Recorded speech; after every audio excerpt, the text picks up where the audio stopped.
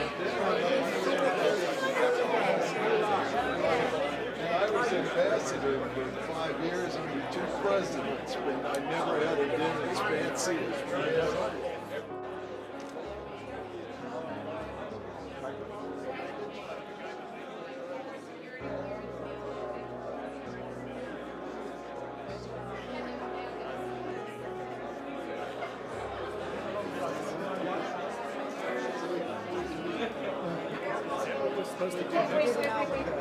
Yes, yes.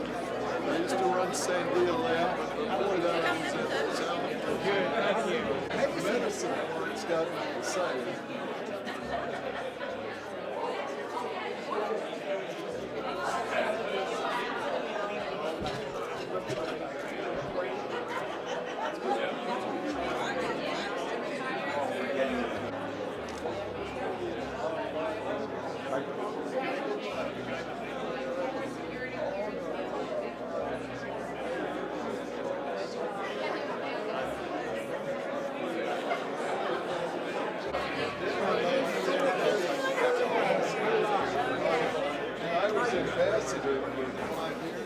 And it's to celebrate, of course, the 1958 Mutual Defense Agreement between the U.S. and the U.K. And behind me, I think, yes, there is a ribbon. And I have in my hand scissors that actually work. So I'm not sure I should give this to Troy or not. But Troy is going to cut the ribbon, and we're going to do that along with Steve Fisher and Peter Sankey. Steve, come forward, and Peter.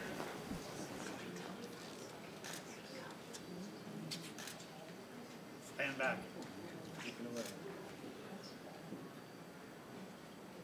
Go. All right.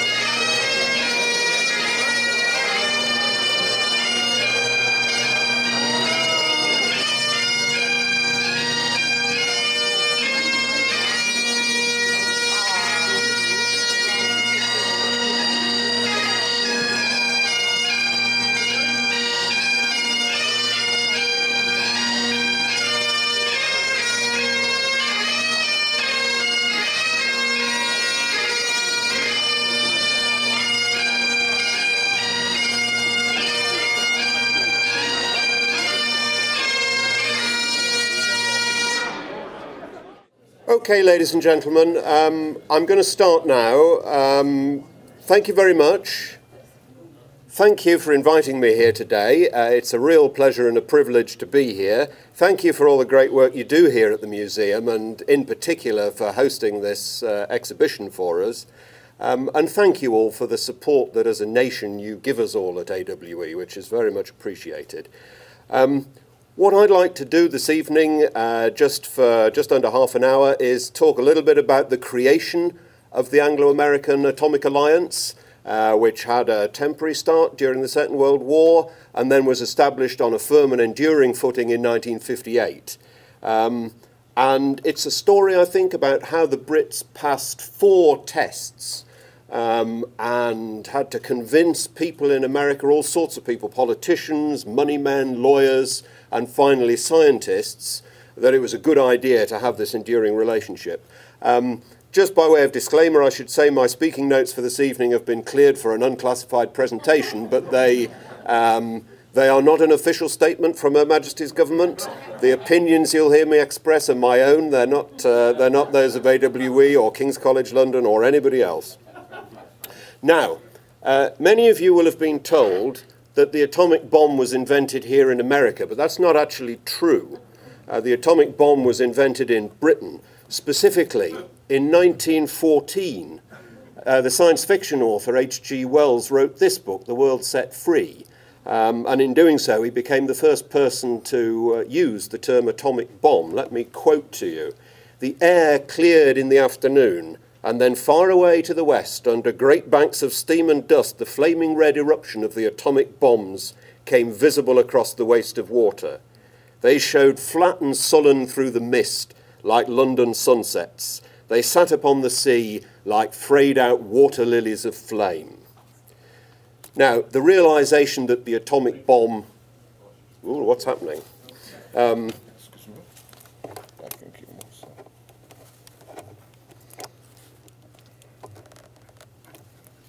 Ah, there we are. Mr. Frisch and Mr. Piles. Now, the realization that the atomic bomb was potentially a real workable thing and not just science fiction is often attributed to these two gentlemen, refugee scientists from Europe who were working at Birmingham University in the UK in 1940. The famous Frisch-Piles memorandum led more or less directly to several months' frantic work of the British government's Maud Committee, and the Maud Committee report added decisive momentum to the Manhattan Project over here. Many people in the UK back at home like to think that Britain stood alone to defy the Nazis at this period and the Americans turned up late to that party, but that is absolutely not the case. We owed our survival in 1940 to President Roosevelt and similar like-minded friends of the United Kingdom who, at considerable financial and political cost to themselves, supplied us with food and weapons to keep us in the fight. And American help, long before Pearl Harbor, also extended to the most sensitive areas of national endeavor. So Ken Bainbridge, the Harvard physicist who later directed the Trinity test, and Charles Lauritsen from Caltech, who later worked on detonators at Los Alamos, both attended Maud Committee meetings in London some time before the United States entered the war.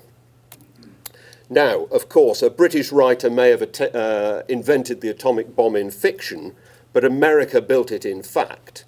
And by 1943, Britain was falling some way behind the United States. But again, we owe a huge debt to President Roosevelt because here, 75 years ago, at the Quebec Conference in August 1943, he agreed to full and effective collaboration on the atomic project and the pooling of British and American brains and resources. Now, why did President Roosevelt choose to make this first, in the end, short-lived atomic alliance? One explanation, I think, is simply that Churchill asked him to. Roosevelt liked to say yes to people. That's one reason he was such a successful politician for so long. And he liked to say yes to Churchill, I think sometimes simply to shut him up. But also, Churchill made two important concessions. First, on the atomic project, Britain's post-war commercial exploitation of atomic energy would be at the discretion of the United States President. And this was included because many people in the United States were wary of spending hundreds of millions of taxpayer dollars and providing a free lunch for the Brits. But also, weightier matters occupied Roosevelt's and Churchill's attention at Quebec, above all, the prospects for Operation Overlord, the invasion of Normandy. Now, Churchill didn't lack personal or political courage, but he was very squeamish about Overlord. He didn't want to risk losing millions of men fighting in northern France for the second time in a generation, and his preference was for all sorts of peripheral strategies to wear down the Axis powers. So probably the most important thing that Churchill did here at the Quebec Conference was to commit almost unequivocally on the record in front of Roosevelt and the combined chiefs of staff of both countries to mounting Operation Overlord. And privately, he also conceded to Roosevelt that an American general would lead that operation. So with this commitment from Churchill, Roosevelt could afford to be generous in matters of atomic energy. So the gates to Los Alamos were opened, and by the end of the war, around 150 British and British émigré scientists were working on the Manhattan Project at Los Alamos, at Berkeley, and especially at Chalk River in Canada. But as you all know, in 1946, Congress passed the Atomic Energy Act, sponsored by this gentleman, Connecticut Senator Brian McMahon. The McMahon Act wasn't aimed at the British. It was all about the struggle for control of the atom between civilians and military in the United States and the implications that would have for academic and commercial freedom. But in line with amendments introduced in the House, it also included a provision that the death penalty could apply to anyone passing atomic secrets to any foreign power, and this had the effect of ending close collaboration with the United Kingdom and Canada. Generosity to wartime allies was not popular in America in 1946, and it's interesting the McMahon Act was passing through Congress at exactly the same time as the controversial loan of $3.75 billion, that would be about $50 billion in today's money, to Britain. And again, Americans were suspicious of the loan in case it was another of those free lunches. So we in the United Kingdom were on our own after McMahon. William Penny, the one member of the mission to Los Alamos who probably knew more about atomic bombs in the round than any other Brit at the time, became Chief Superintendent of Armaments Research, and his work culminated in October 1952 with the Hurricane atomic test in shallow water off Western Australia.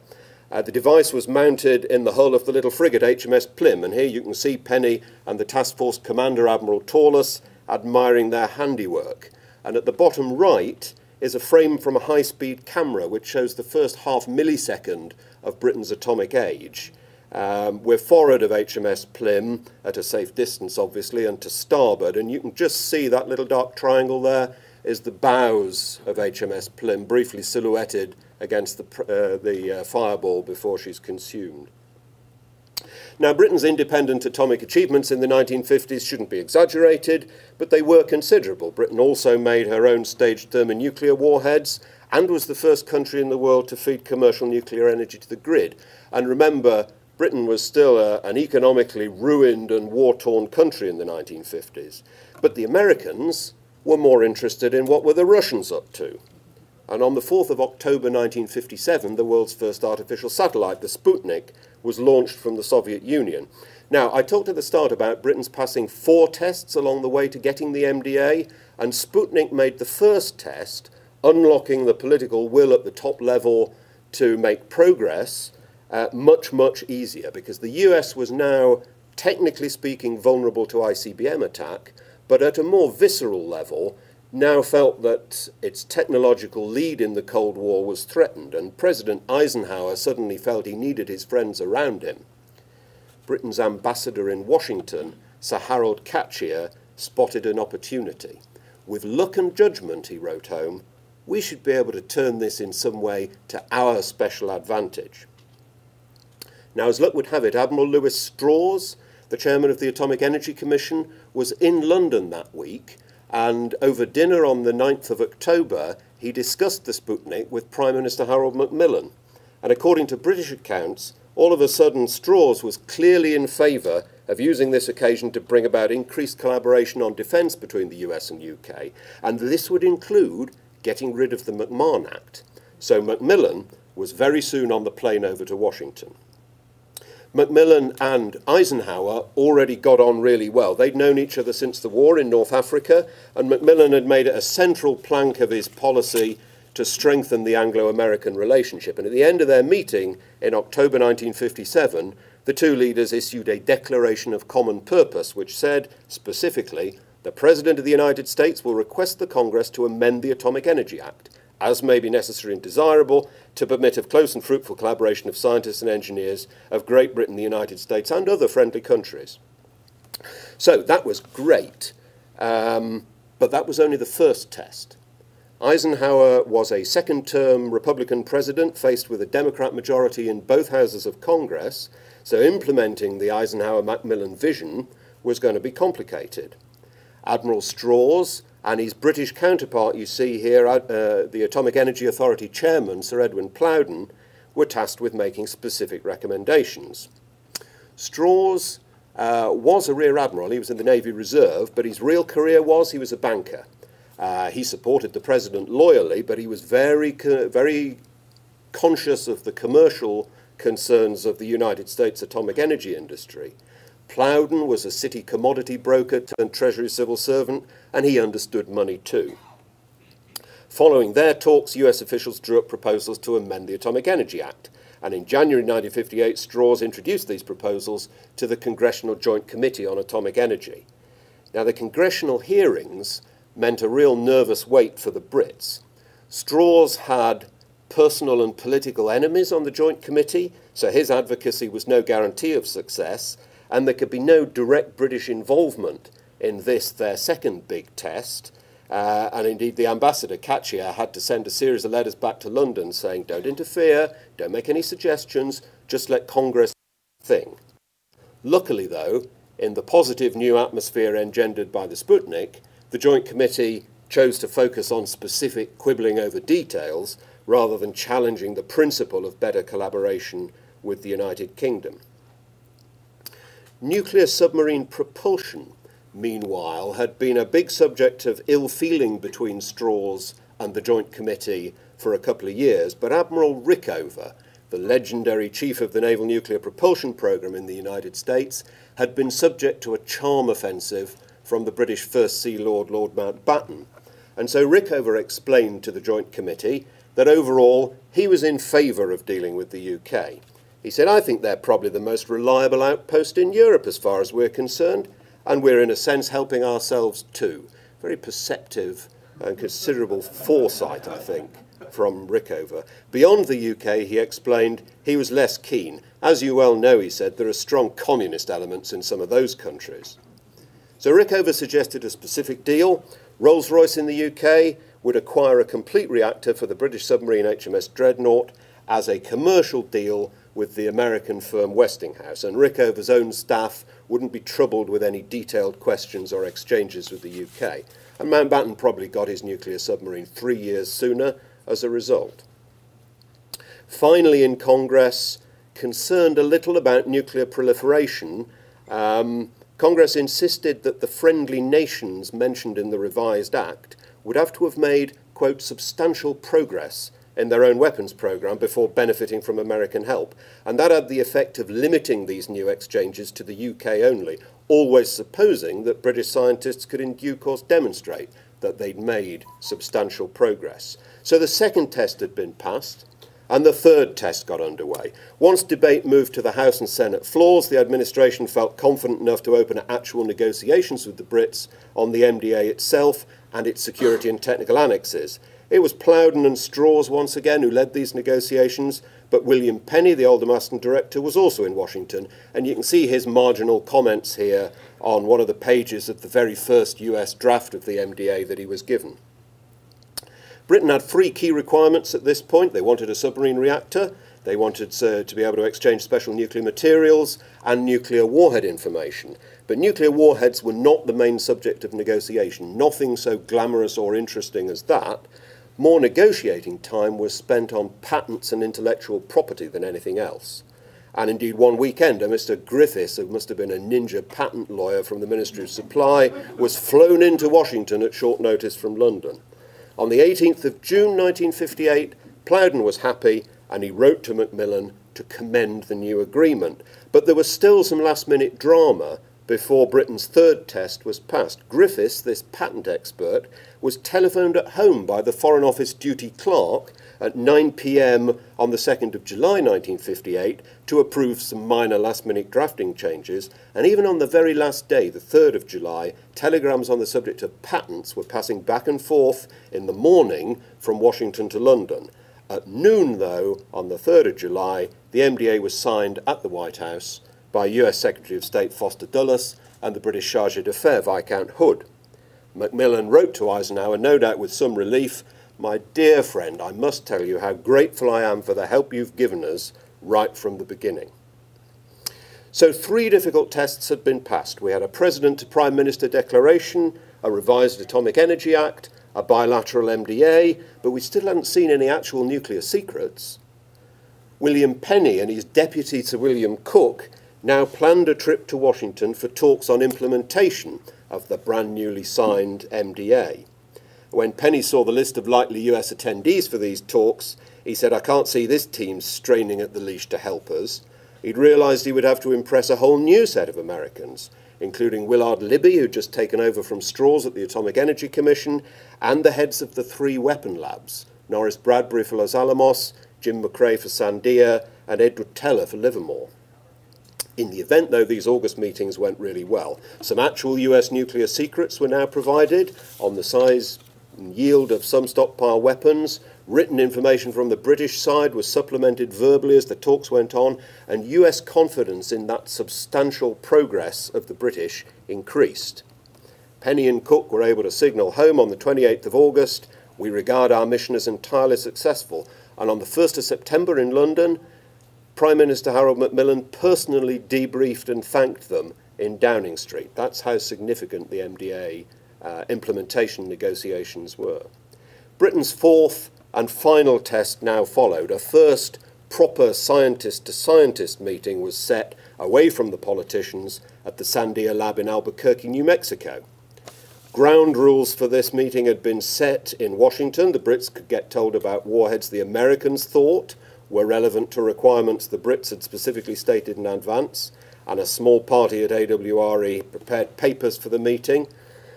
The UK party for this meeting in Sandia, headed by Sir William Cook, who you see in the middle there, looking perhaps a little overdressed for September in New Mexico, was a talented one.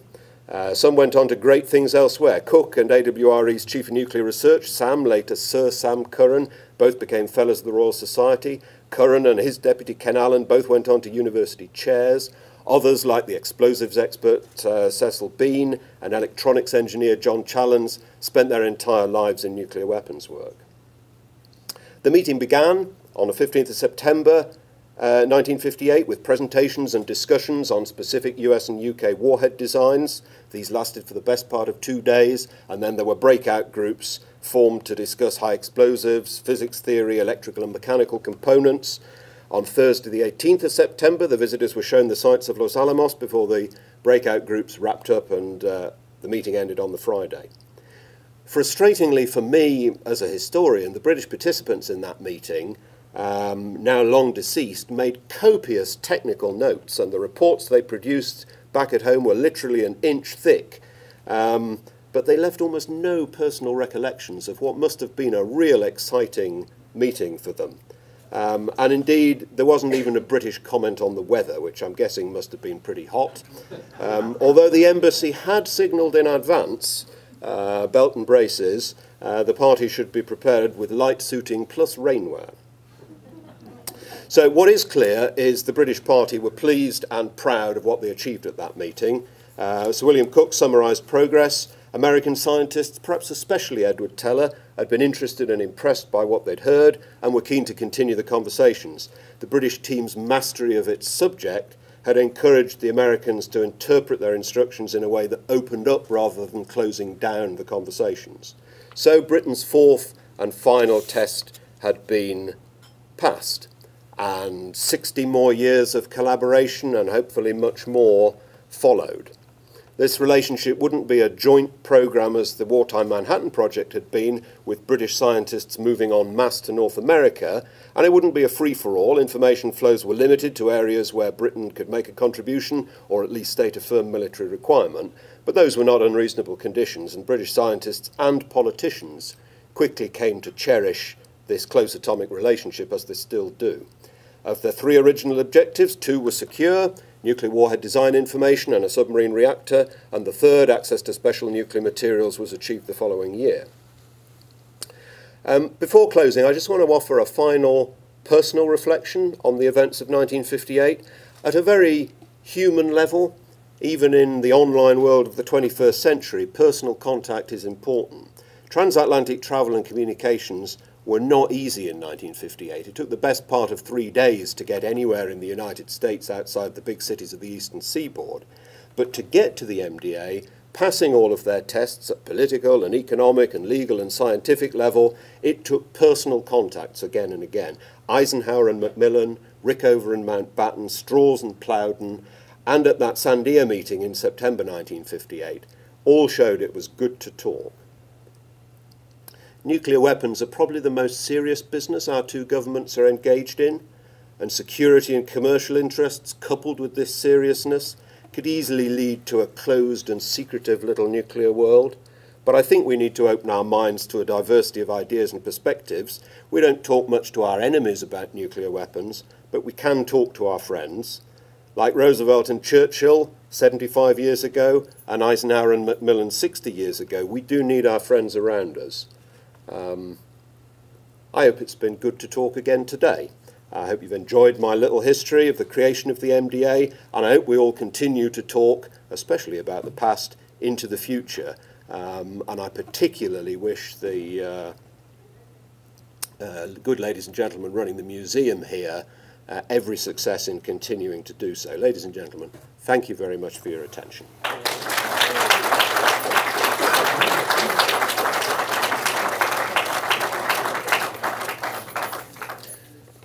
So it's 7 p.m. and I understand your president is in town and he's due to talk right after me.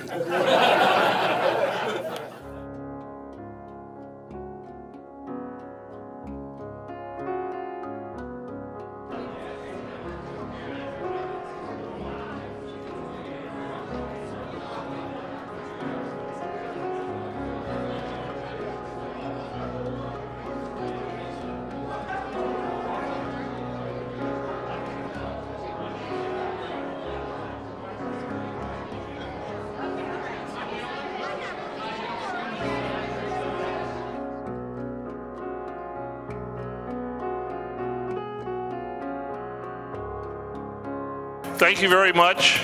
I'm Nelson Cochran. I'm the interim chairman of the NTS Historical Foundation. And I would like to ask Father Bob Nelson to come up and give the invocation. Winston Churchill is quoted as saying, "You can always count on Americans to do the right thing after they've tried everything else." As a person who was test controller for some of the UK tests, one right in the middle of the Falklands War where success was very important, I think that in the case of this group, we did the right thing from the start. Churchill's also quoted as saying a lot of things such as, "If you're going through hell, keep going." And we make a living by what we get, but we make a life by what we give. Churchill wasn't much of a religious man, but his ethics and leadership were stellar. For those of us that believe in a supreme being, a creator God who cares for his creation and seeks for all to be one in worshiping him, we give thanks for this group and the people they represent who have provided protection and deterrence, not only for our countries, but for the world. These are people who, as Churchill said, made a life by what they gave. We give thanks to our Creator God for all of those who have worked and in many cases given their lives to bring us a society embracing peace with justice, people who've dedicated their lives to defending our countries against all enemies. We give thanks also that we're able to assemble openly today in peace and share this meal among our friends. We ask our one God of all to bless and protect this group of people who have gathered today as we meet and as we travel home. We ask for help in making the choices that will enable us to continue to be instruments of peace with justice. We ask for God's blessing on the food we're about to receive and on the hands that prepared it. And finally, we ask for help in embracing the future in ways that will bring us closer to meeting God's desire for the world. Amen. I'd like to introduce Chuck Costa. Chuck is vice president of the foundation, and more important tonight, he was the one who worked very closely with Steve Fisher in getting this all arranged and all the things that you've seen tonight. So as we say, no good deed goes unpunished. He's the chairman, he's the master of ceremonies tonight. I got stuck doing it. Thank you, Nelson. Good evening and welcome. Bob, thank you for the invocation. Where did you go? There you are. I think people realize that Bob was the site manager for a while. He was also a test controller for underground tests. He was the lead fed on those tests. And he's the guy that had to make the ultimate decision on whether or not to proceed with the test. Of course, he had good advisors on his staff. So a short history lesson.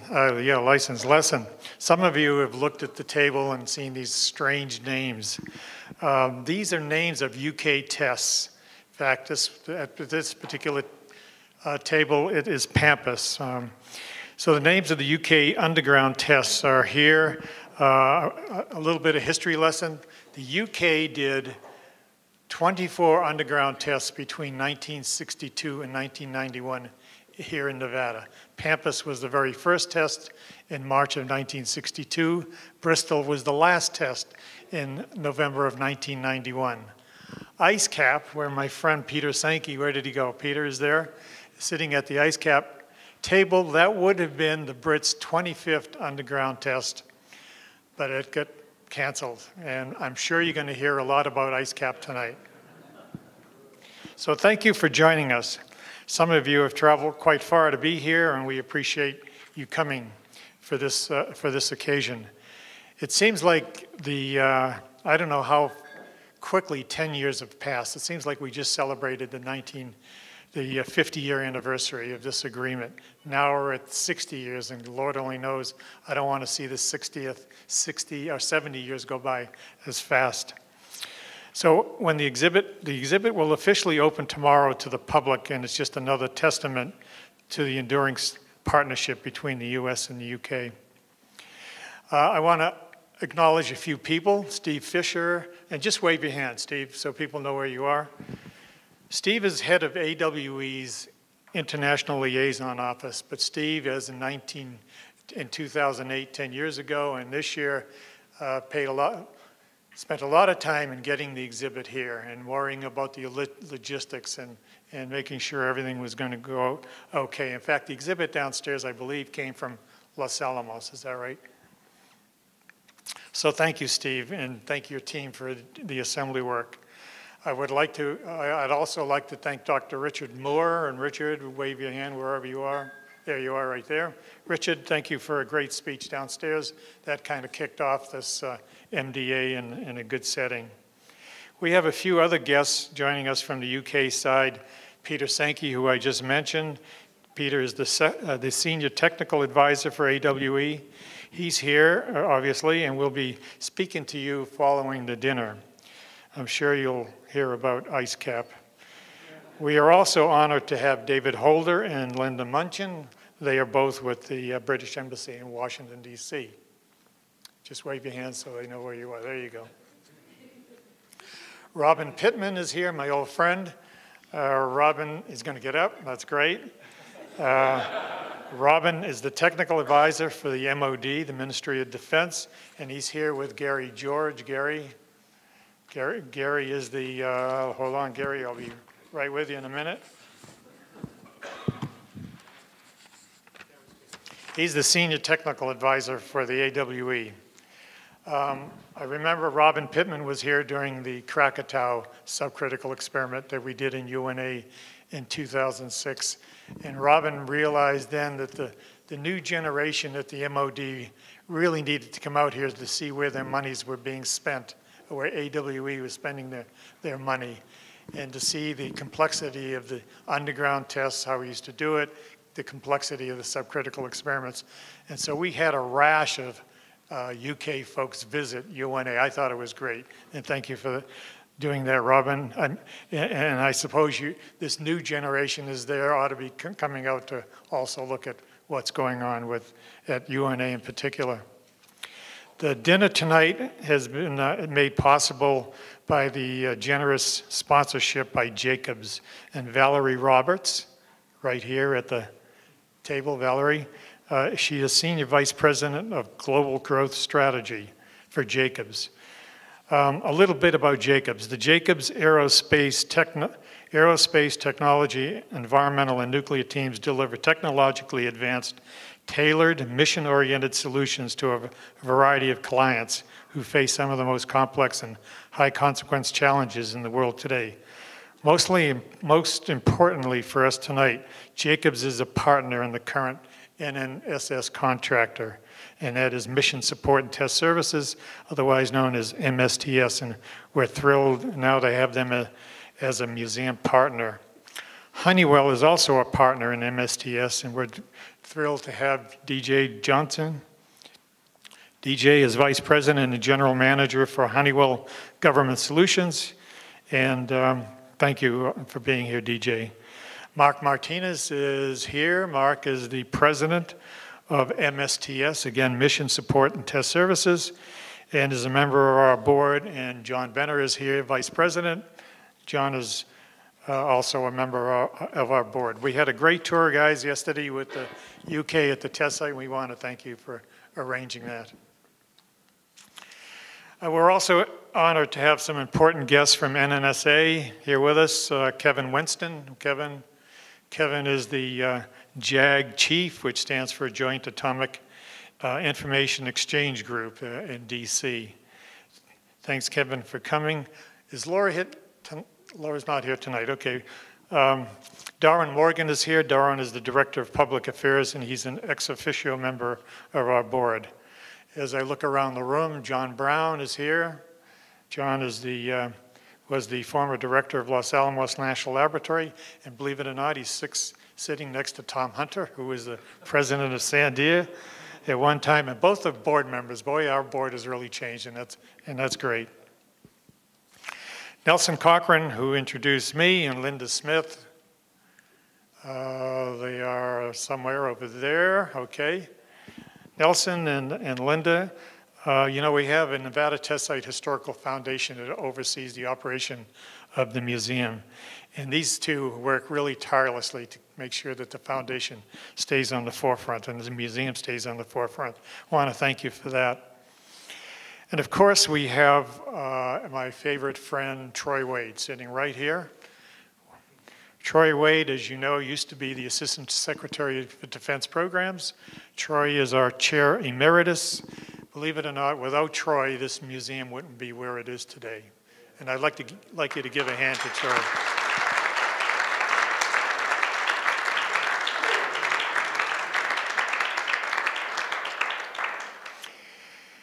And, you know, tonight's keynote speaker is Ambassador Linton Brooks. Linton is right here.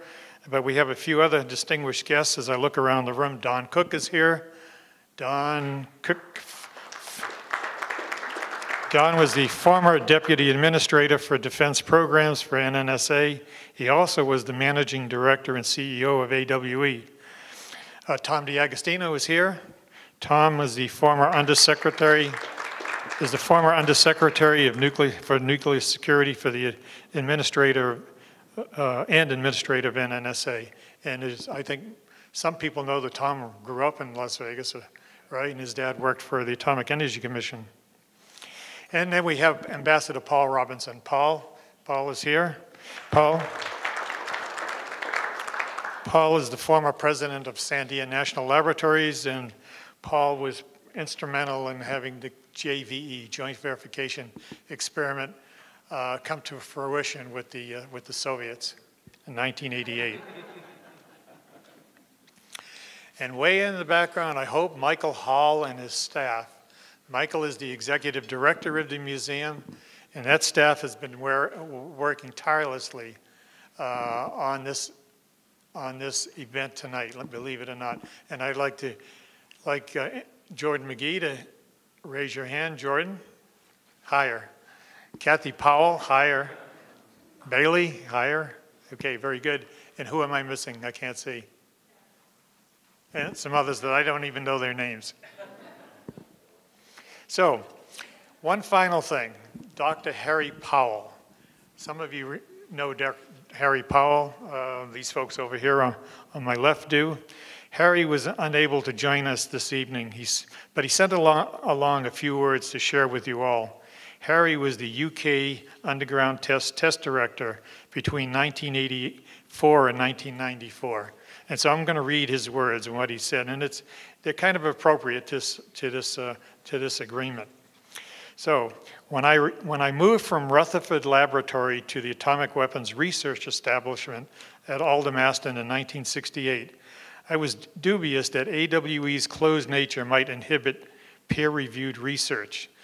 That doubt was dispelled when I found out about the bright light that was the Mutual Defense Agreement of 1958, in particular the Joint Working Groups, otherwise known as JOWOGs. I first worked within JOWOG 5 and found the whole process of US-UK collaborations and exchange of ideas exciting, satisfying, and productive. And as my career progressed, I found that the mutual benefits extended into development, production, and operations. It wasn't just the exchanges of technical data. What was equally important were the close relationships between the US and UK staff and families, which developed especially during exchange visits. I noticed this even more in 1984 when I joined the UGT program as UK test director. Here the UK and US staff worked, lived, and socialized closely for as long as 3 to 4 months at the NTS, on top of the normal technical visits and exchanges. My first UGT underground test was Kinabito, and my last was to be IceCap, which some of you have seen looking pretty much as we abandoned it nearly 25 years ago, marking the end of underground nuclear testing. And although this year is the 60th anniversary of the Mutual Defense Agreement, I don't see this as an end point. As an outsider, it seems to me that the need for such close collaboration is still there, and I look to your celebrating the 70th anniversary in 2028. Maybe I'll be in a wheelchair. On that note, I'm reminded that at the 50th anniversary, this was in 2008, we had a photo lineup of the test directors present. We left a gap for those missing. Sad to say that gap is bigger this year, and our ranks are much depleted. In particular, I want to remember Walt Wolf of Los Alamos, who died recently. He was LANL test director and my mentor on Kinabito, and we had stayed in touch. And to pass on my regards to test directors Ron Cosme, Joe Beanie, Rafi Papazian, and Chuck Costa, who are here tonight.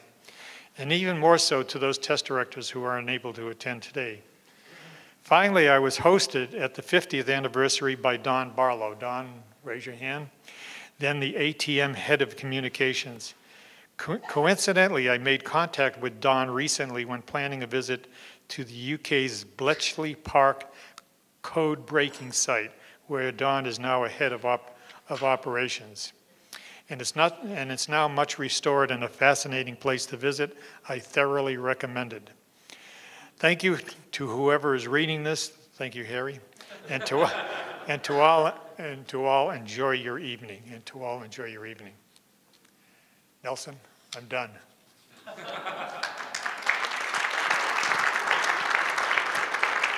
Folks, we're going to move the show along here. I'm going to introduce Steve Fisher here. Steve is head of AWE's International Liaison Office. And Steve, go ahead. Well, sorry to interrupt your dinner.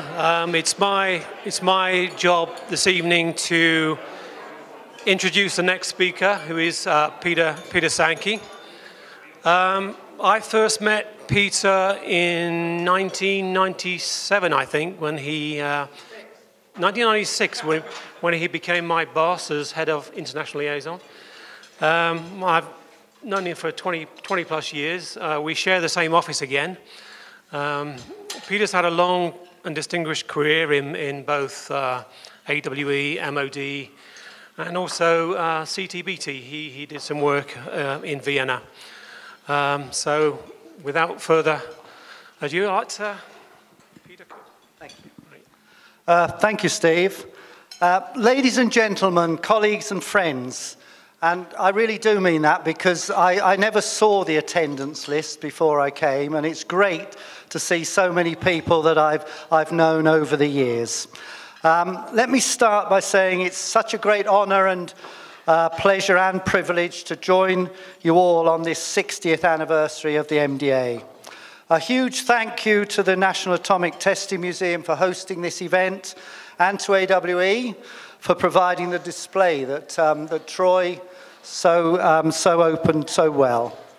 As many of you will know, I spent many years of my life in Nevada, both in Las Vegas and at the test site.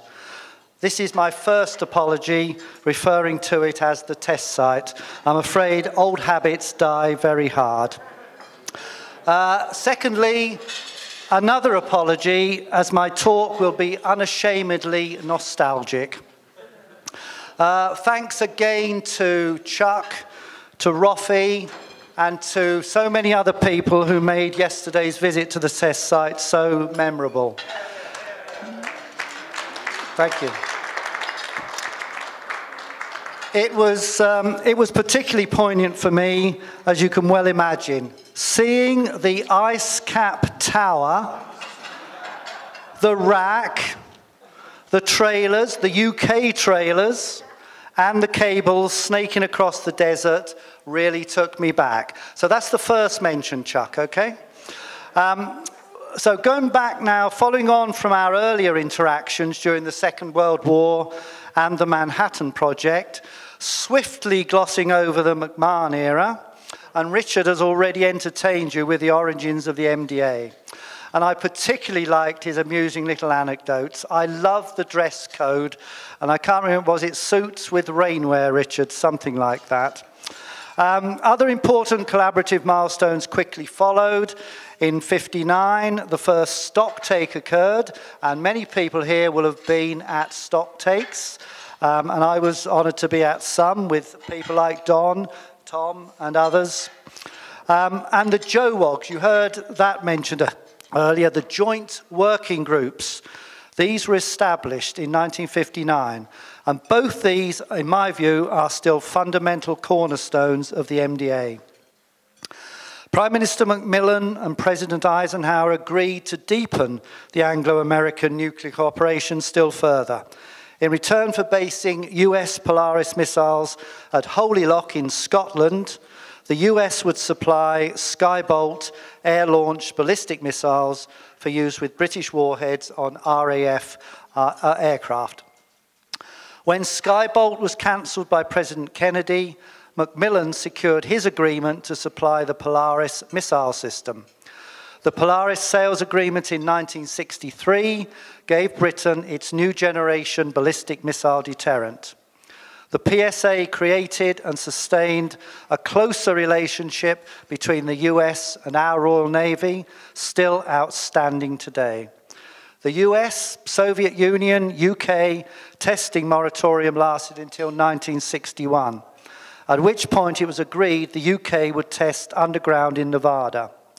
The US completed one last series of atmospheric tests in 1962 using the UK's facilities at Christmas Island. In '63, the UK, US, and the Soviet Union signed the Partial Test Ban Treaty. The Threshold Test Ban Treaty between the US and the Soviet Union was signed in '74.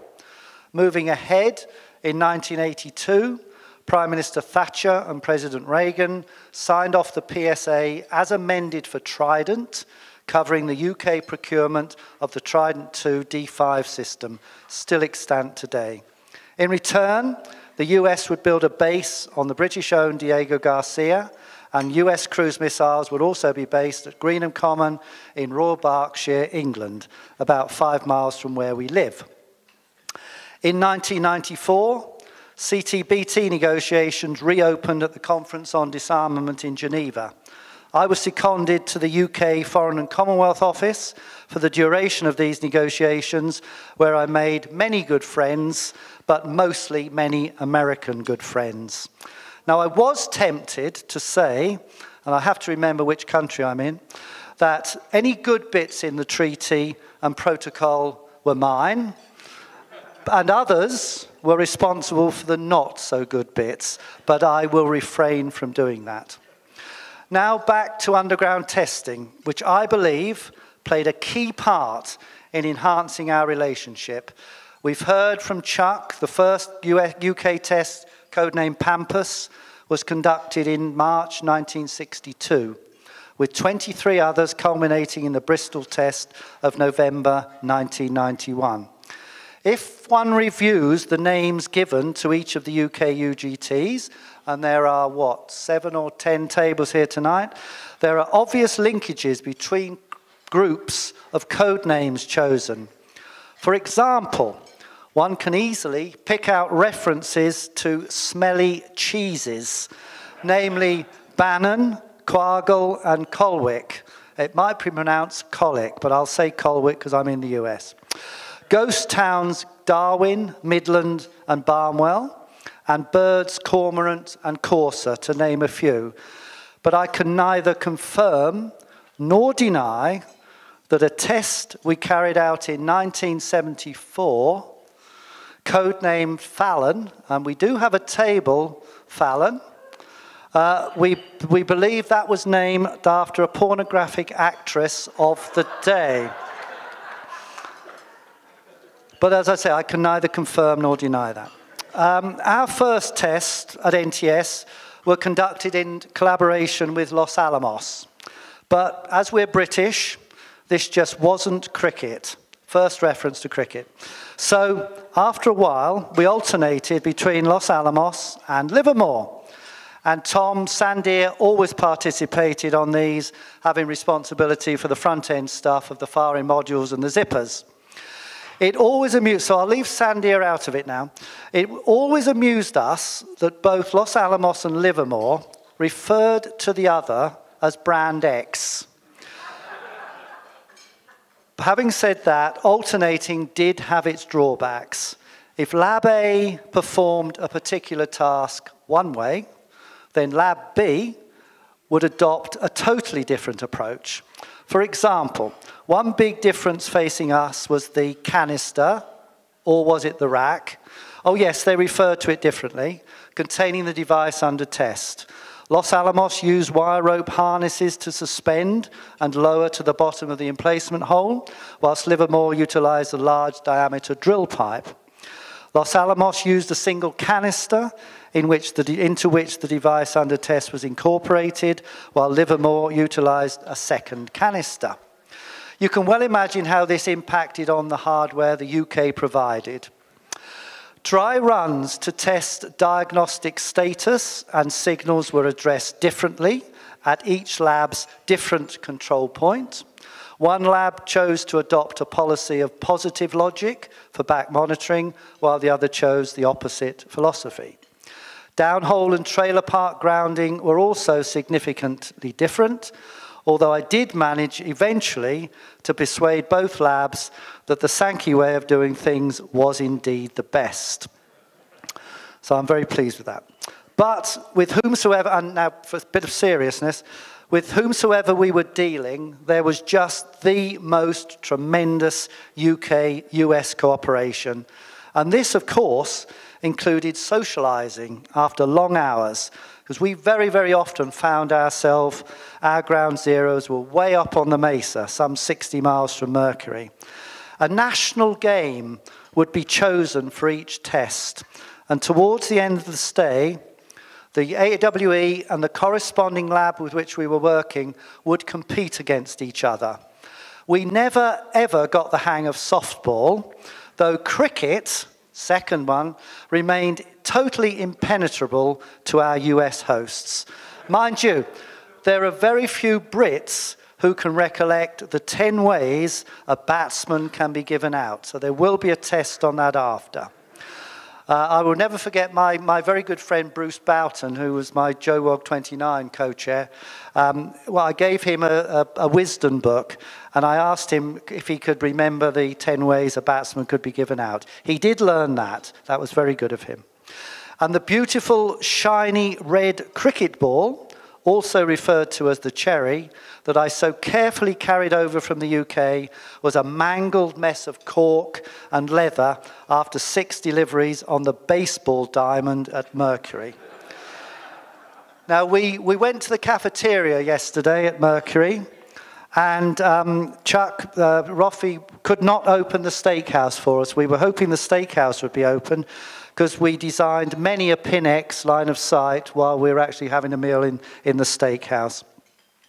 We normally fired in late autumn, so our hosts generously supplied a Thanksgiving dinner, whilst we returned the favour with Christmas pudding and custard.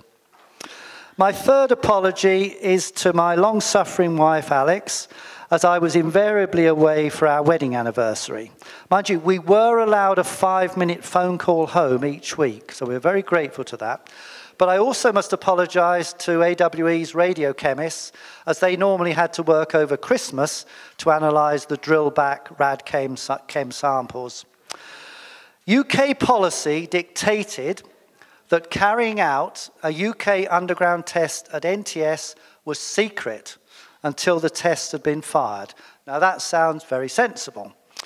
But this policy was somewhat undermined when the UK staff arriving in Vegas after a long flight or flights, we were habitually flown on different routes, so we didn't all perish if there was a flight accident.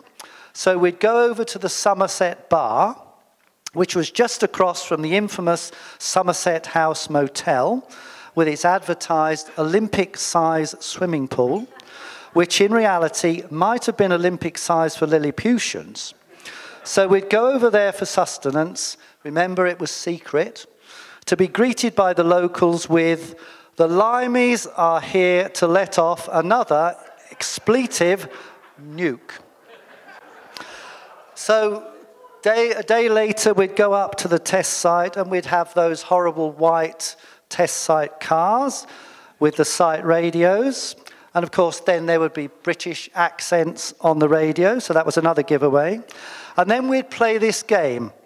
So the first day, we called it the word for the day. So the first day, I or someone like me would get on the net and say, the word for today is aluminium. I'll leave the US version of that to you. They would come back with something like laboratory, so we would correct them on that.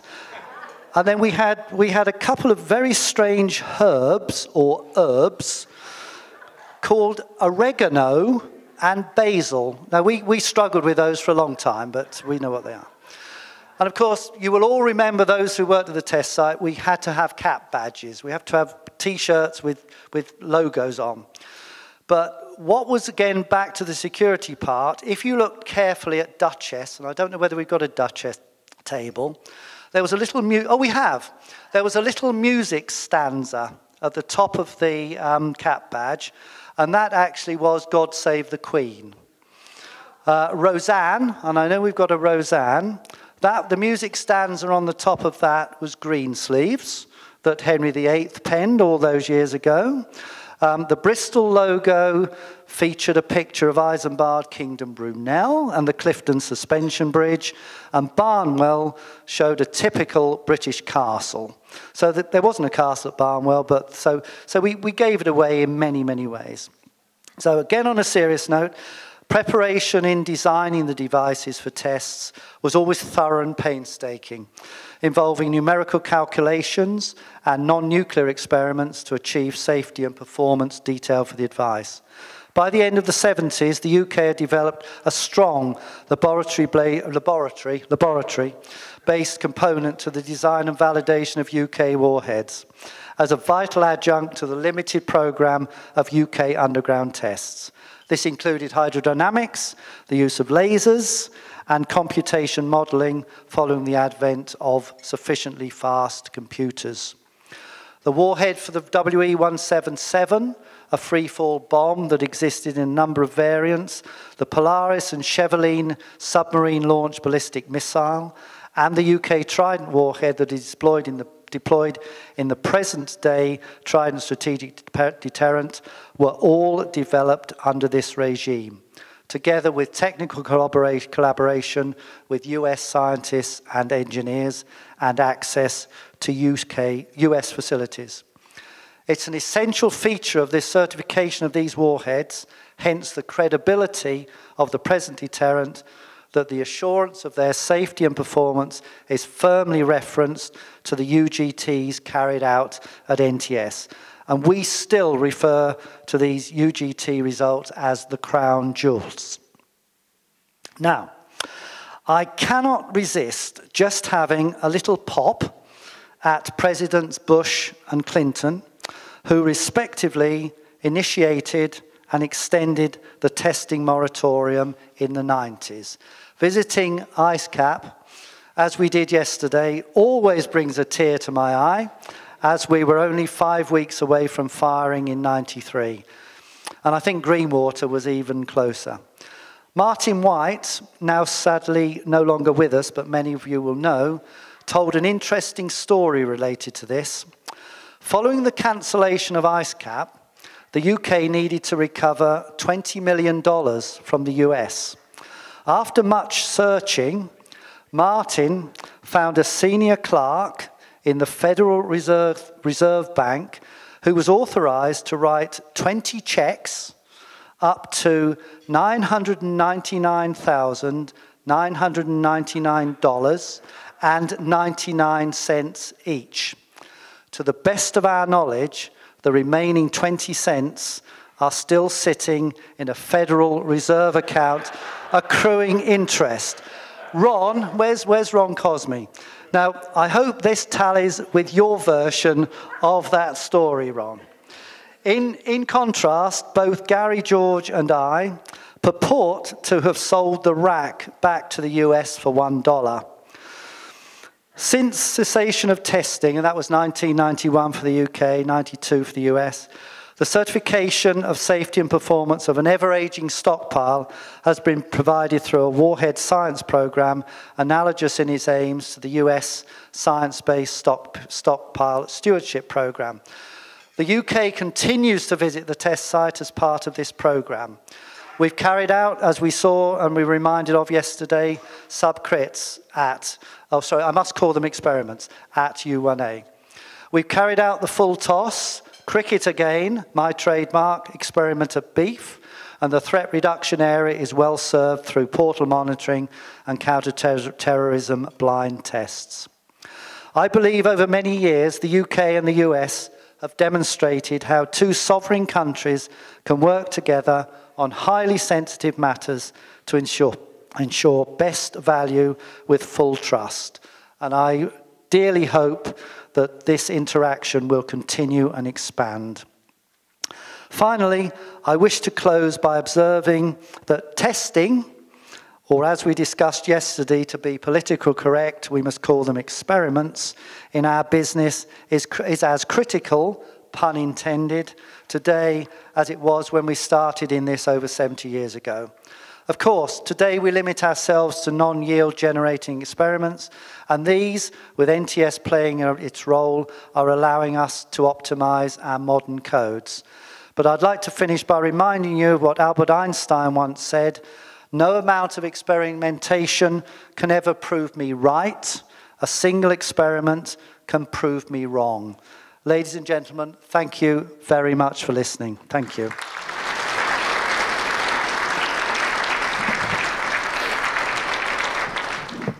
Thanks, Peter. Let me introduce Tom Hunter, former president of Sandia National Laboratory. Thank you, Chuck. Retired lab directors get to do a lot of things that one questions the value of, but tonight I get to introduce someone who needs no introduction. But let me say just a comment about this agreement. This museum is dedicated to history, and it's dedicated to factual history. And when the history of agreements are written in modern day agreements, this agreement is going to go down as one of the most unique ever recorded. This is not some fancy arm's length agreement where people talk and write papers and exchange things back and forth. This is a roll up your sleeve, get to work, get some results, compare some data agreement that actually works. It also is one in which the amount of shared trust and respect and mutual support that you have between two nations is, in my opinion, unprecedented. So it's a great thing we're celebrating tonight. Let me talk to you a bit about our next speaker. Tom D'Agostino has been in this program for as long as most of us remember. I'll give you just a word about his background. He's a Naval Academy graduate. He served 8 years of active duty. He was a project leader for nuclear submarine development and for the tritium production reactors. He came to the DOE slightly before there was an NNSA, and he headed up a group, I've forgotten the name, Tom, but planning and development or something of that order. But the real mission was to bring order out of chaos. And Tom brought what is today the modern way of doing business in the NNSA by virtue of his effort. He became the deputy responsible for defense programs. He, in 2007, he was asked to be the administrator, which is the, I forgot the acronym, but it has a -1 on it. It means the head of the institution. And he served from 2007 to 13. If you think about that, that encompasses 2 presidencies. And that never happens. So here we have Tom, who served under both presidents admirably and dealt with them very effectively. He retired from federal service and joined Fluor, where he is now the group president for federal government operations. In the meantime, he rose to the rank of captain in the Naval Reserve, and he had 2 master's degrees. And Tom and I worked together a lot. We appeared before the Congress. They liked Tom. I'm not sure what they thought about me. We also talked to people. We talked to the vice president on one occasion. And all during that, I can tell you, Tom was the example of who you would want representing yourself. But in all that time working together, the thing that I draw most closely about Tom is I value him as a dear friend and a colleague. So Tom, we welcome you.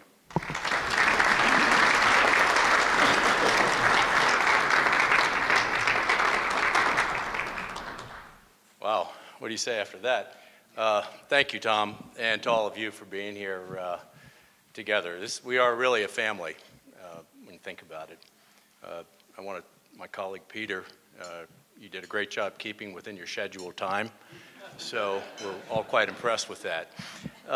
Anybody who spent time in Washington, D.C. in a variety of jobs knows that over time, over the years, you'll get called into, hey, would you go to the conference and represent your agency at such and such a dinner? Or would you go to Senator so-and-so's award ceremony? So, you know, they're beautiful dinners and great hotels, and you're surrounded by powerful people, supposedly. And you get involved and you realize before too long that there's a certain pattern that goes there. You know, I mean, it's very difficult to have a deep conversation because people are always looking over your shoulder, seeing if there's somebody more important to talk to. I don't know if that's ever happened to you, but it's happened to me many times. But you know, the people are typically always on the move. You know, there's a lot of small talk going on. There are no deep conversations when you get groups like that together. Which is, now, there are deep conversations if that person's interested and thinks that you can help them out in their career wherever they're going. And I don't want to be too cynical about it, but you know, there's a bit of a pattern there. That doesn't exist here in this group at all. You know, we don't deal in small talk in this group. We deal with serious matters, and we have fun doing it. But the golden rule typically at these Washington types of dinners is, you know, keep it light, keep it clean. Don't talk about anything too difficult or challenging, certainly not sex, politics, or religion. You know, stay away from that. And so anyway, you get the message, you get the idea on that. Well, my wife Beth is a pastoral counselor, and some of you, and Tom knows my wife Beth. And she's not a big small talk person. She doesn't want to talk about the weather. She wants to talk about how you're feeling. She wants to know what's on your mind and what you're experiencing and getting into deep subjects. And in many of times when she has gone with me to some of these events, she tends to usually violate the golden rule and not talking about sex, politics, and religion. And if it's a really great night, she does all 3 in the same night. And so it's kind of interesting. But so when I told her about, hey, well, we've got this, there's an agreement called the Mutual Defense Agreement. We're going to go visit our UK colleagues in this event. And she was a little quite not sure. Okay, these aren't Americans. Are they going to act differently? And, you know, are we going to get real, or are we going to talk about the weather? Or does she have to bring up her top 3 subjects? So after really what we had is numerous barbecues with Robin and Iris Pittman at their home in Northern Virginia, at multiple Scott Burns night dinners with Will and Sally Jessett, with time with Martin White, and of course Trudy, in a few drinking establishments in Washington, D.C. Beth could clearly see that these are folks that talk about real things. They relish the idea of talking about a wide variety of interesting topics. And she realized that the relationships that we had, because it wouldn't just be me, it would be our American colleagues, that we had with our UK colleagues was different, very different. We got into deep topics, not shallow topics. That our UK colleagues didn't mince words, that they were real and talked about interesting topics and got deep in a wide variety of areas. And Beth reminded me, as she always is really my coach in many of these areas, of what's important, that relationships matter.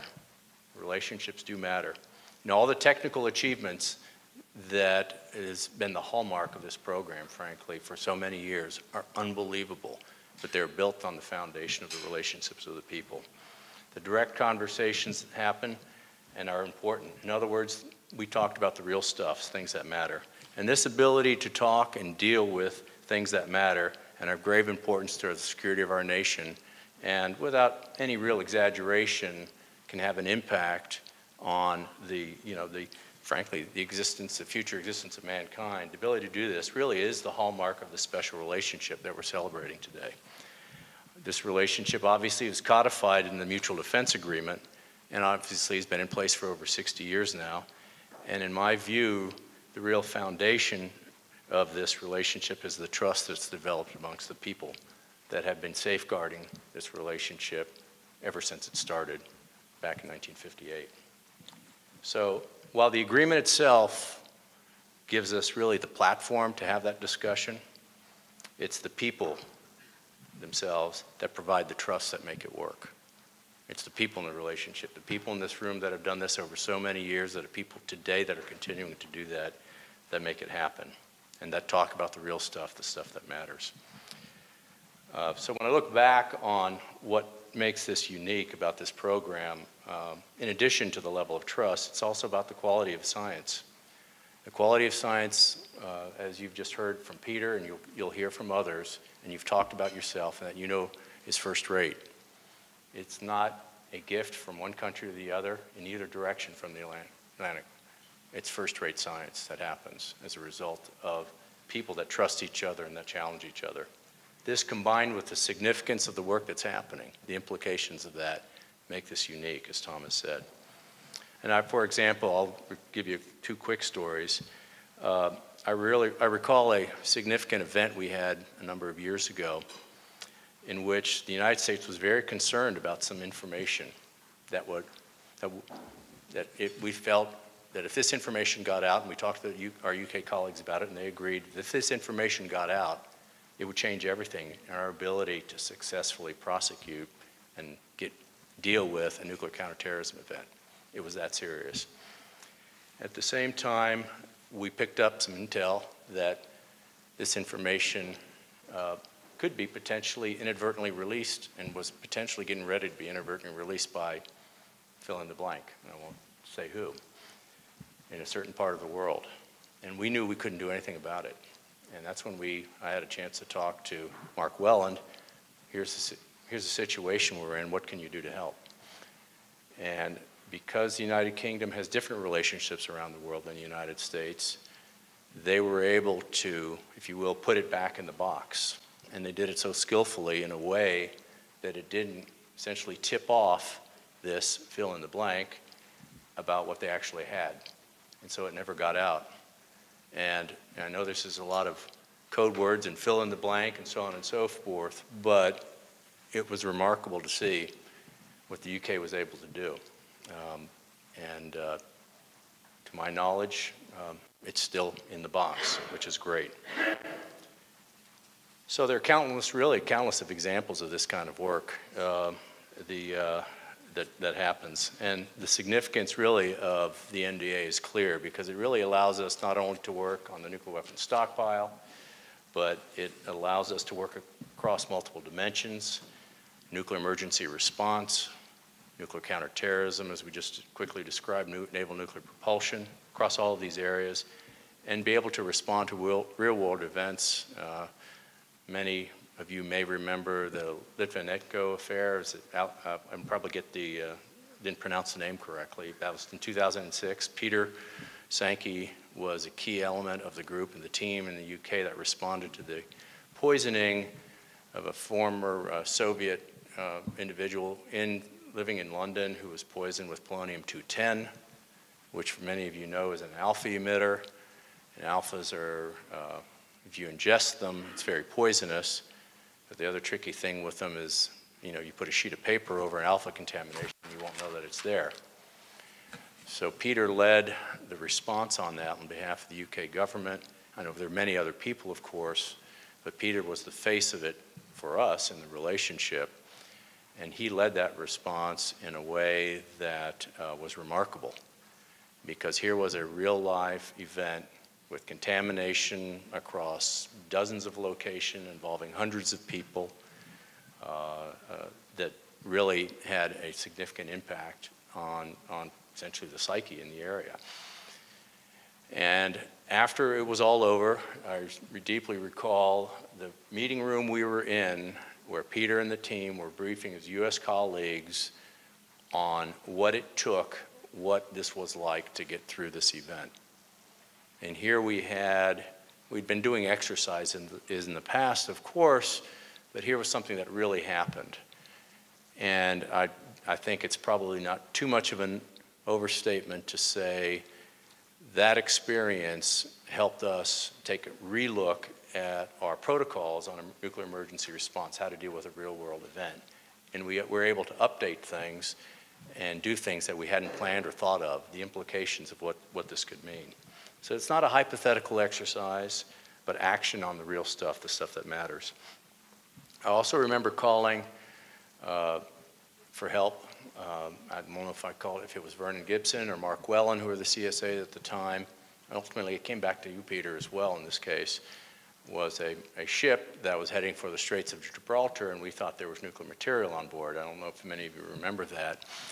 And to make a long story short, we got significant help from the UK on that.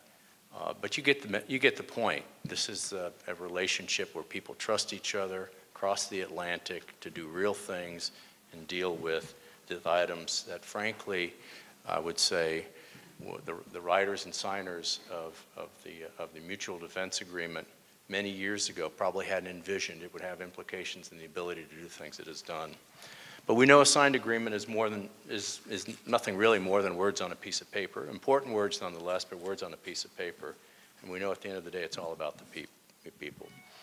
I inherited a tremendous relationship that Ambassador Linton Brooks had established with Sir Keith O'Niens back in 2007, 2008 timeframe.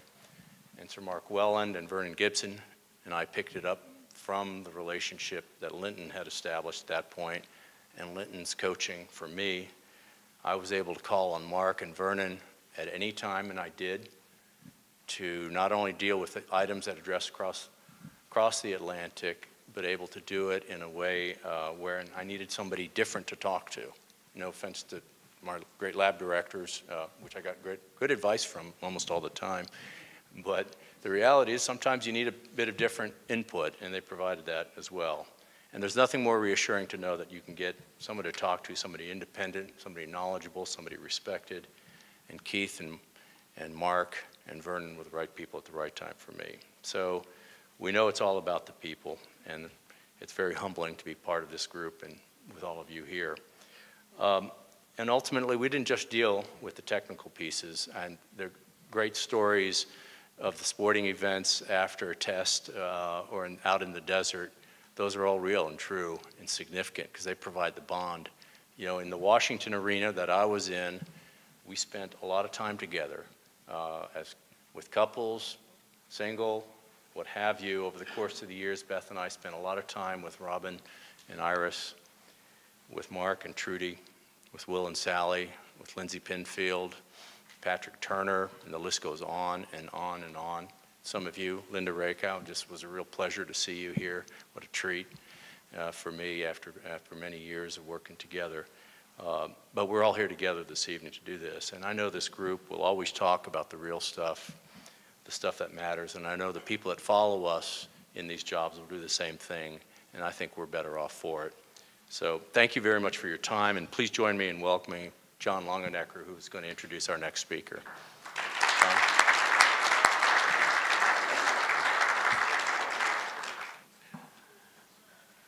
It's my honor to introduce our keynote speaker tonight, Ambassador Linton Brooks. For most of us in this room who have had the pleasure of working with Linton during his almost 5 decades of service to the nuclear security enterprise, his accomplishments are just amazing in this day and age. Of course, he was administrator of NNSA from 2002 to 2007. And prior to that, he was the chief negotiator for the Strategic Arms Reduction Treaty, the first round. He had senior management positions in Arms Control Defense Agency. He was also a member of the staff of the National Security Council and held assignments in both the Navy and DoD.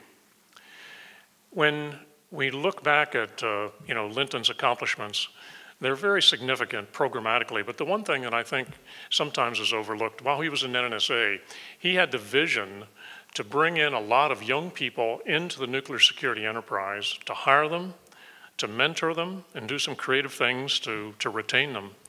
And in recognition of that, a few years ago, NNSA created an award that is the Linton Brooks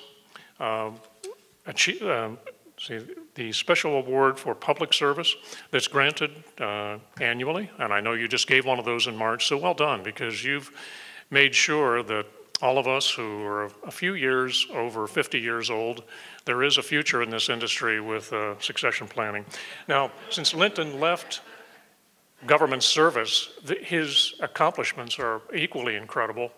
When I look at what he's doing now and his schedule, I get exhausted. So he is an advisor or on the board of 6 national laboratories. He's active with the National Academy of Science and Defense University. So Linton, with all of that, thank you for all of your service to our country, and it's my pleasure to welcome you here today. Please join me in welcoming Ambassador Linton Brooks. Linton.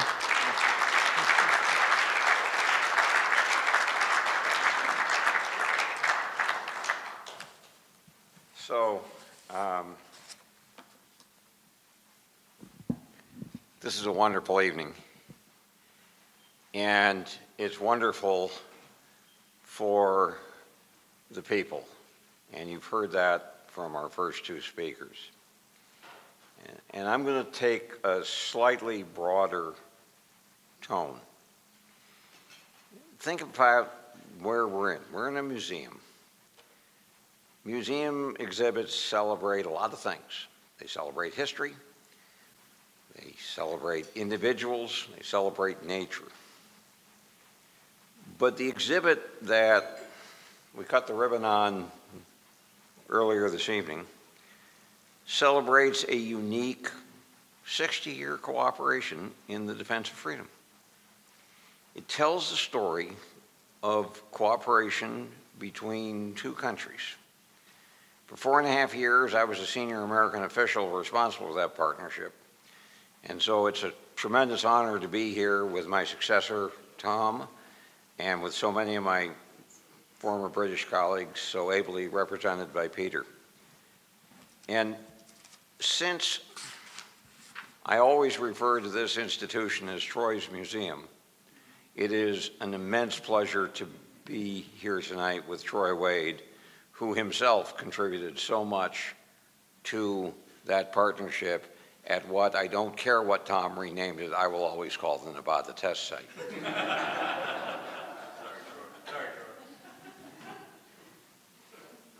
So we've heard earlier that transatlantic nuclear cooperation began in World War II.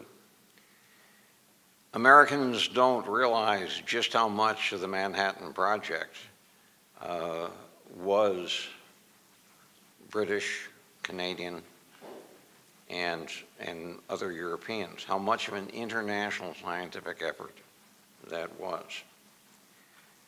But it's the Cold War cooperation that is the impetus for this exhibit.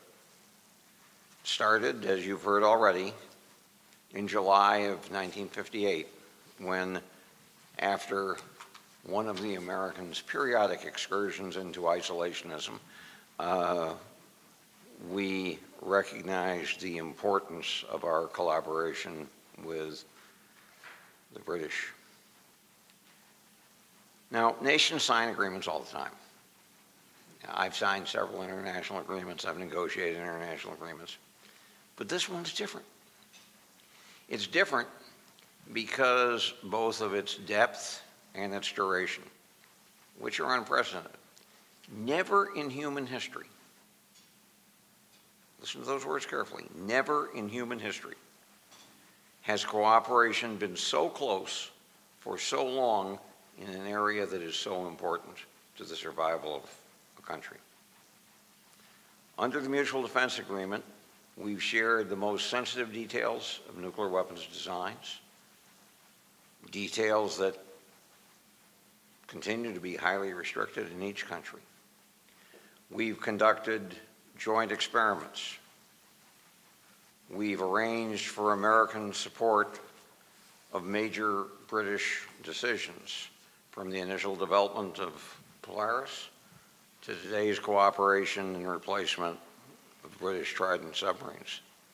It is interesting to note, in line with what Tom said about the degree to which this is a two-way street, that the first missile compartment that we will produce in the United States for the replacement for the Columbia class, for the Ohio class ballistic missile submarine will not go on an American submarine. It will go on a British submarine.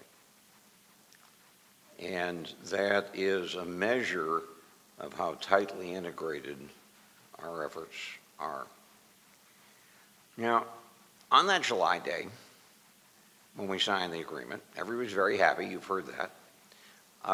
But I don't know whether anyone would have predicted that there would be a 50th or a 60th anniversary celebration.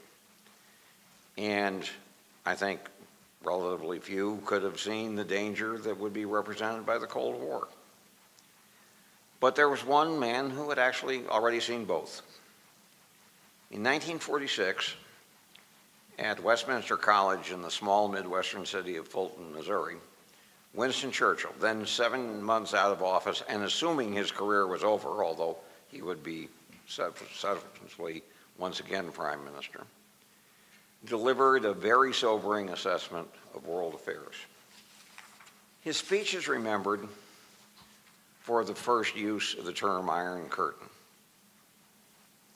but it also contains the first high-level use of the term special relationship that I have been able to find. As Churchill described it, the special relationship, quote, requires not only the growing friendship and mutual understanding between our two systems of society, but the continuing of the intimate relationships between our military advisors. Were he giving that speech today, he would have expanded the word military to include the weapons establishment. And an intimate description, as you've already heard, is the perfect description of our nuclear collaboration over the decades. The Iron Curtain's been gone for a quarter of a century. Special relationship is still here. It's endured and it's flourished as a symbol of an alliance between equal nations, equal partners, with a common commitment to international security, to democracy, and to cooperation. In fact, one reason the Iron Curtain may be gone is because of that cooperation. After all, why was it a Cold War? Particularly in the early days of the Cold War, we had a very expansionist adversary. Why didn't war break out? Well, we'll never know. I mean, the nature of deterrence is you only know when it fails. You don't know that it works. But I believe that a major reason why the Cold War remained cold was that the American and British nuclear deterrence made global war simply unthinkable. I believe that deterrent was strengthened by the fact that there were two separate centers of decision-making, independent of one another. And I know that the nuclear cooperation embodied in the special relationship helped make both nations stronger. And the end of the Cold War has not reduced this remarkable cooperation. This shouldn't be very surprising. Underneath the changes, there have been a lot of changes since the end of the Cold War, but there are enduring fundamentals. Both the United States and the United Kingdom remain committed to democracy, to human rights, and to the rule of law. Both of them have global interests. Both of them recognize that it is sometimes necessary to act far from home to ensure the stability of the international system and the security of their respective countries. As a result, despite the political turbulence of the times, special relationship remains firm. And the nuclear component of that relationship is probably as strong or stronger than it has ever been. And that strong relationship has broad political implications. In the run-up to the 50th anniversary, the Center for Strategic and International Studies published a book on U.S.-British cooperation. It's quite a good book. And as part of that, we did oral interviews with the late Dr. James Schlesinger, former Secretary of Defense, first Secretary of Energy, head of the CIA, sort of just a walking cabinet meeting. And he noted that the nuclear relationship and the relationship with regard to intelligence exchanges are the twin pillars which support the overall relationship between our two countries. As he usually was, Dr. Schlesinger was right. Even considering the persistence of the special relationship, though, nuclear cooperation has been remarkably impervious to challenge. In the last decade, there is a cottage industry of writing new nuclear policies. The government writes them. Everybody on both sides of the political spectrum writes one. They're completely inconsistent, but they write them. And there are dozens of them. And yet, none of them ever challenge the Anglo-American nuclear cooperation. None of them ever question its wisdom. We just did a nuclear posture review. As I understand it, nuclear posture review took the cooperation completely for granted, assumed that of course it would continue, and even in an administration which is not as robust in its enthusiasm for its international obligations, didn't think that this was even worth studying. Nuclear cooperation, like the special relationship, has become an accepted part of the national security landscape. It's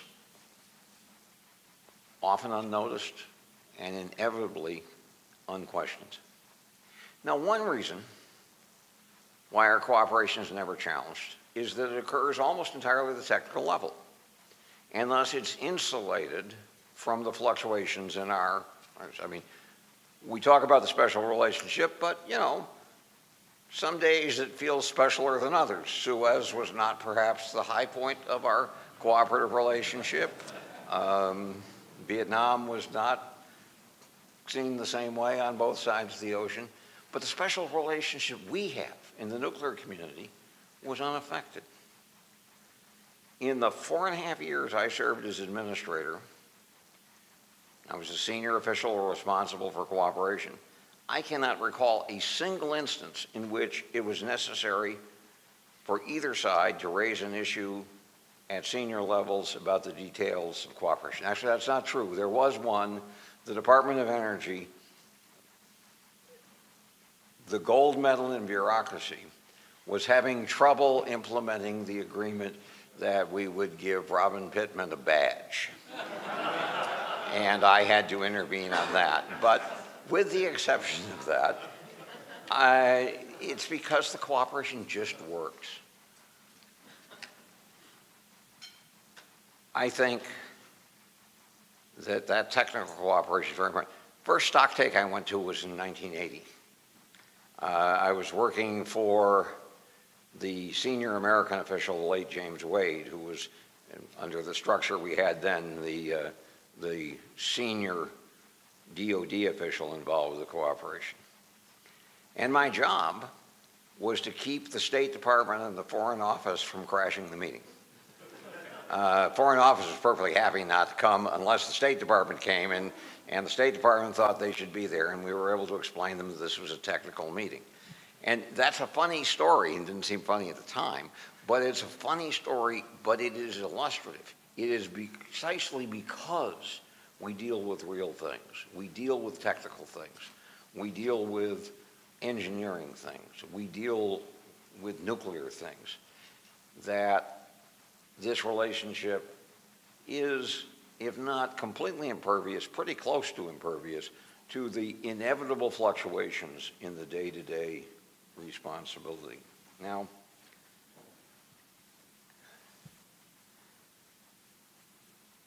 I think while this exhibit is about the past, this dinner is about the future.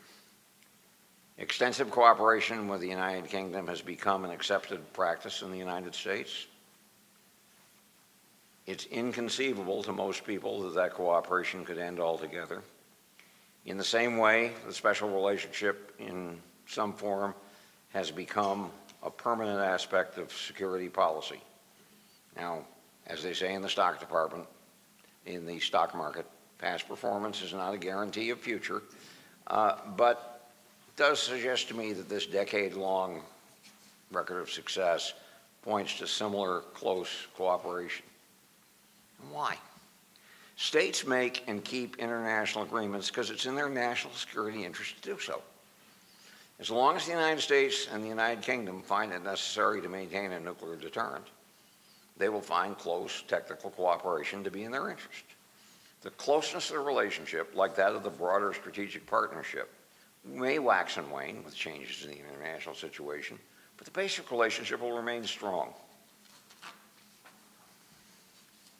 It's not possible to foresee the specific details of that cooperation in coming years, but it is sure as anything can be in international relations that it will be extensive and will continue to be founded on technical candor, shared expertise, mutual respect, and the willingness to have a couple of drinks after work. Thus, this exhibit not only recalls past successes, but it points to the future. Now, many people deserve credit for the exhibit, but the real credit goes to the countless men and women, some of them in this room, some of them now departed, some of us scattered throughout our organizations, who for 60 years have worked tirelessly to make their country safer and to nurture and deepen the special relationship. Their spirit permeates this exhibit, and it reminds all of us of their enduring accomplishments that have fostered our mutual defense of freedom. British subjects and American citizens alike, including those who have never heard of the 1958 Mutual Defense Agreement, are in their debt, whether they know it or not. Thank you for your attention, and I look forward to having my grandson come and deliver some remarks at the 100th anniversary.